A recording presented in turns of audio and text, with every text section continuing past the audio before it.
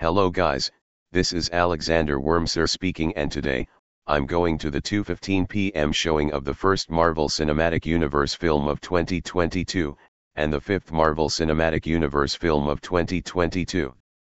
Doctor Strange in the Multiverse of Madness, and when I go see it, I have this important rule on this video. No spoilers.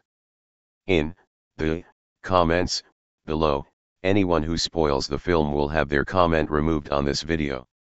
And yes, I did rewatch the first Doctor Strange on Disney Plus, and that was a good Marvel Cinematic Universe film from 2016, and I will let you know what I think of the sequel in the description.